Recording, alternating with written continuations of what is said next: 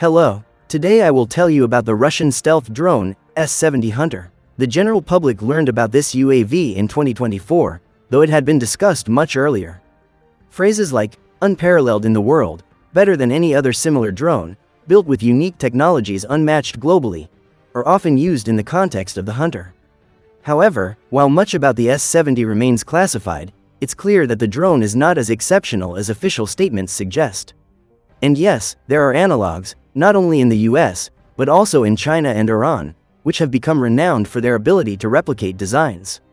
In this review, I'll tell you what the Hunter is all about, its global counterparts, and why serial production of this UAV is unlikely to begin anytime soon, despite the announcements. Before I start, don't forget to subscribe to the channel and click like. It helps us create better content. Let's burn. The idea of developing a stealth UAV in Russia was first announced in 2009 at the MAKS 2009 airshow, and the reasoning behind this ambition was clear at the time. In 2007, the US unveiled its stealth UAV, the RQ-170 Sentinel, though its first known operational deployment in Afghanistan was carried out secretly. From that year, the UAV entered serial production. Designed as a flying wing, the Sentinel represented a new era in UAV development, focusing on making these systems undetectable to enemy radar. The Sentinel was next used publicly in 2009.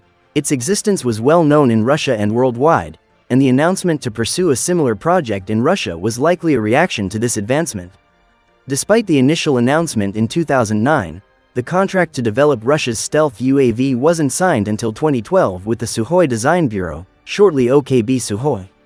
Sukhoi became the main developer of the S-70 Hunter, but various subcontractors contributed to the drone's components and systems. A pivotal event that may have pushed Russia to start work on the S-70 occurred in 2011. During an operation in Afghanistan, the US lost an RQ-170 Sentinel. The drone disappeared from radar, only to reappear later as a trophy on Iranian television.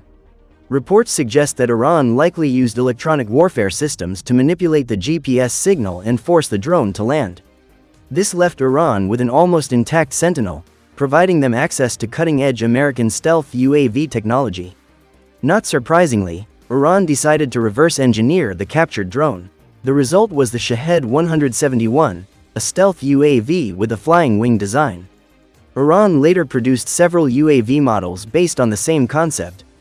In 2018, one of these drones was shot down by Israel, confirming their operational presence in Iran's arsenal.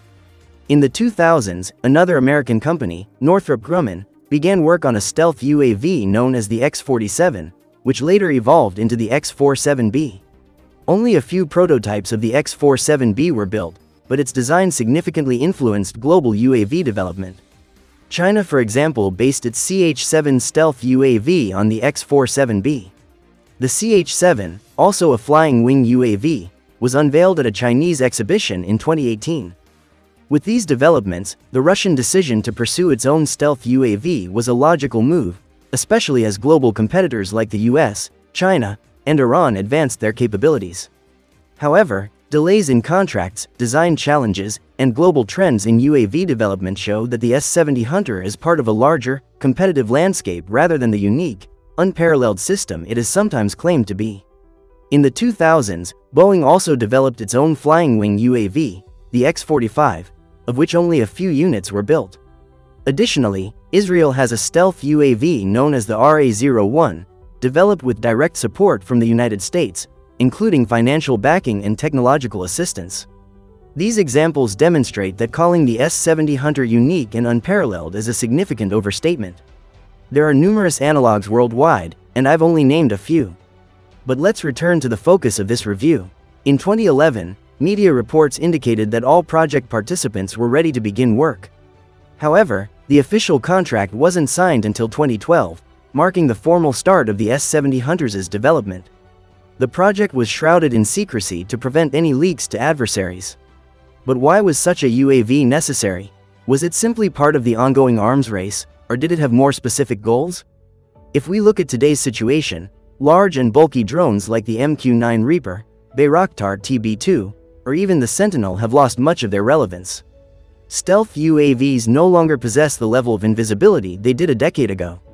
Smaller, cheaper drones can now perform the same reconnaissance and strike missions effectively. Moreover, advancements in electronic warfare systems and modern radars have made it easier to detect such UAVs. Once detected, their survival is often short-lived. The military conflicts since 2022 have drastically shifted the approach to warfare, and large, expensive UAVs are no longer the best solution on the battlefield. They are costly, have limited survivability, and face significant operational risks. However, in 2012, such developments were not yet apparent. The S-70 project began primarily to keep pace with US advancements in this domain.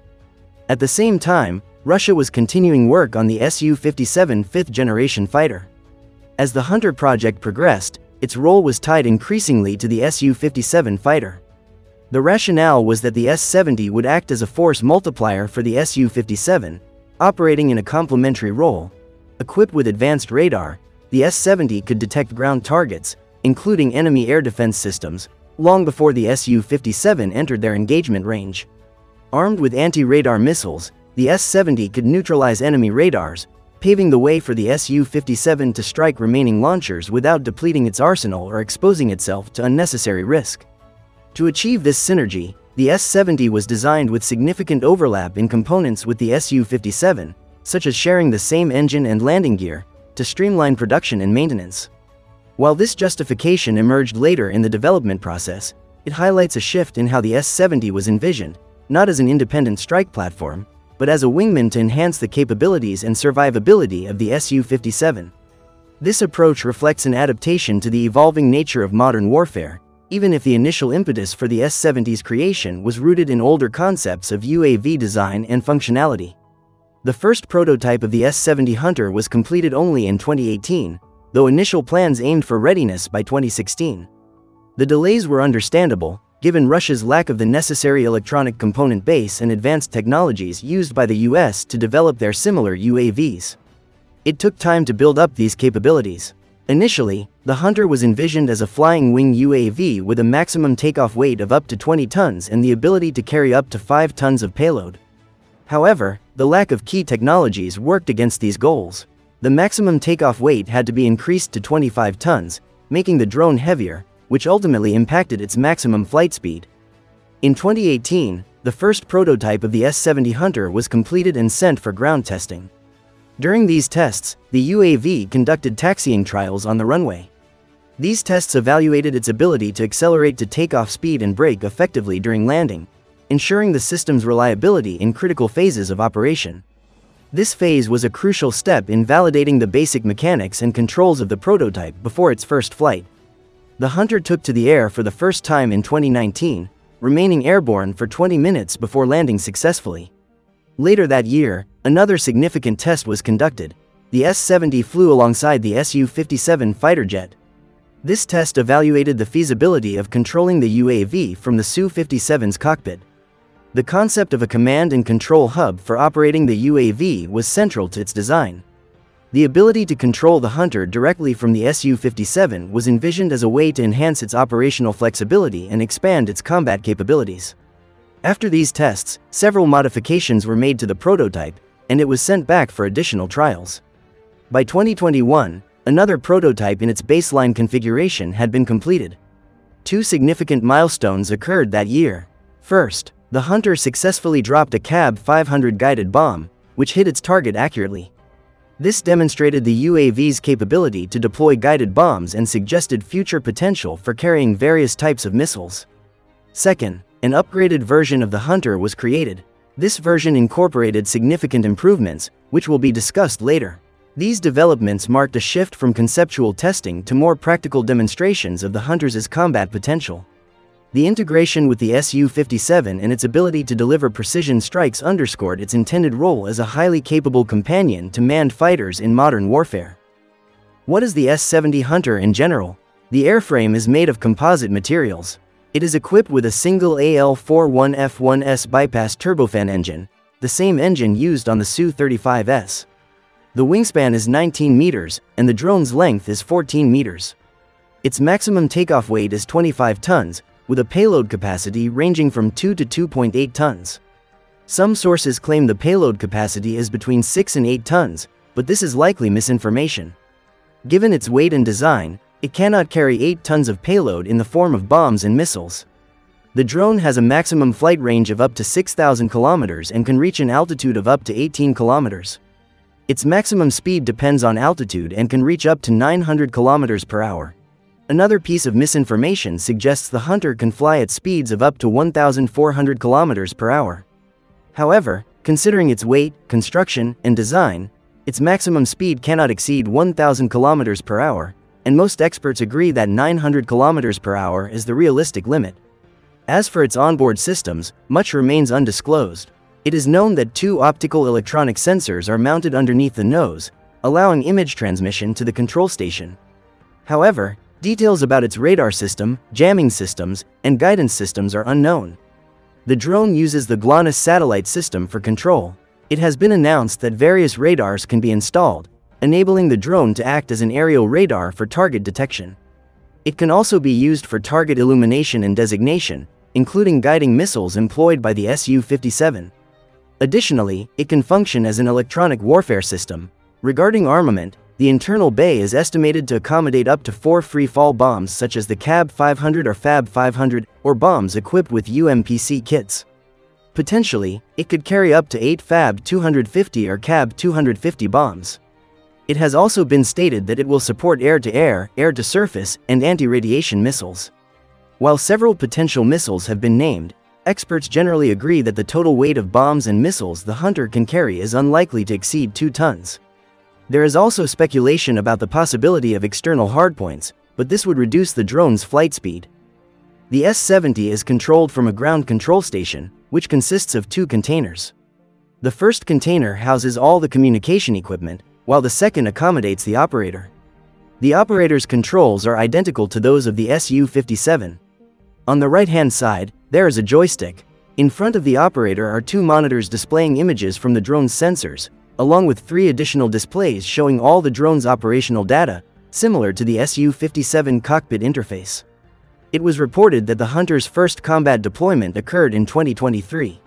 Media sources claimed it dropped bombs over Ukraine. However, even the publicly shared video evidence has left some skeptical about the accuracy of these claims.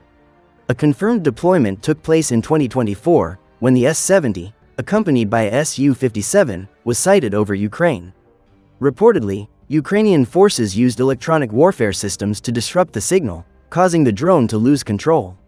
This incident mirrors what happened to the American Sentinel drone over Afghanistan. To prevent the drone from falling into Ukrainian hands, a decision was made to destroy it using a missile fired from the accompanying Su-57. This was successfully carried out, and the drone's remnants were recovered by Ukrainian forces, confirming it was the Hunter.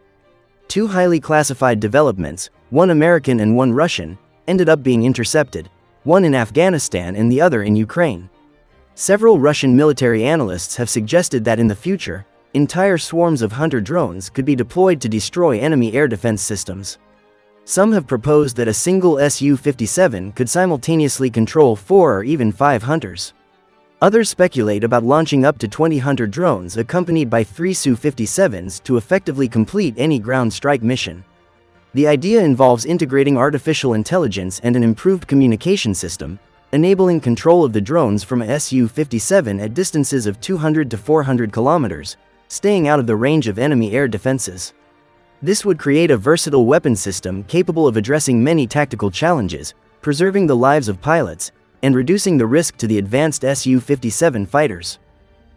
However, there are questions about how a single Su-57 pilot could manage both their aircraft and multiple drones simultaneously. While it would make sense for a dedicated weapons operator to handle the drones, this is not currently the case.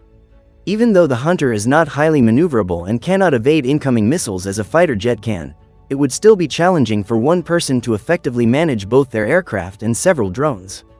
Considering the recent incident where a drone was lost, it's clear there is still much room for improvement. Another issue is the cost and quantity of these drones. Currently, the Russian aerospace forces have fewer than 5 S-70 Hunter drones. It is confirmed that there are 2 in their basic configuration, with a round exhaust nozzle. Although, after the loss of one over Ukraine, only one remains. There is also one improved drone with a rectangular exhaust nozzle. The cost of a single S-70 is estimated to be between $10 million and $15 million, excluding the ground control station, which is even more expensive. The drone's high cost raises concerns about its cost-effectiveness. The same bombs equipped with UMPC kits could be dropped from Su-57s or even earlier generation aircraft. The missiles it can carry could also be deployed from more maneuverable aircraft. Using the Hunter as bait or an additional weapons platform to conserve the Su-57's payload seems questionable, expensive and impractical, especially if the drone fails to reach the target area. There is, however, an improved version of the drone to consider. In 2021, an improved version of the Hunter drone was unveiled. It featured a flat exhaust nozzle, designed to reduce radar cross-section and enhance stealth capabilities. However, this new design required a different engine, and the AL-51F1 engine, originally developed for the Su-57, was selected for the S-70 as well. With this engine, the Hunter is estimated to achieve a maximum speed of up to 1,400 km per hour and potentially cover greater distances. Additionally, plans include equipping this version with artificial intelligence, enabling it to continue missions even if communication with the operator is lost. Another noteworthy feature is the use of 3D printing for certain structural components, including the exhaust nozzle. This approach not only speeds up production but also reduces costs. Although serial production of this drone was initially anticipated to begin by the end of 2024, this has not yet occurred. The Hunter still faces numerous challenges, and the feasibility of its mass production remains unclear. And that concludes our overview of the S-70 Hunter drone. I hope you found this video interesting and informative. Don't forget to subscribe to the channel and click like. Wishing you clear skies. Bye.